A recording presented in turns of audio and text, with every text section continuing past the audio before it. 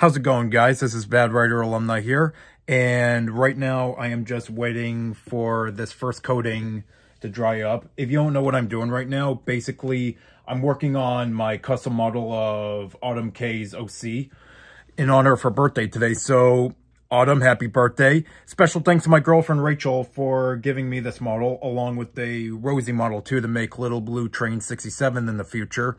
They were both birthday gifts from her earlier this year, so I thank Rachel so much for that. Thank you, baby.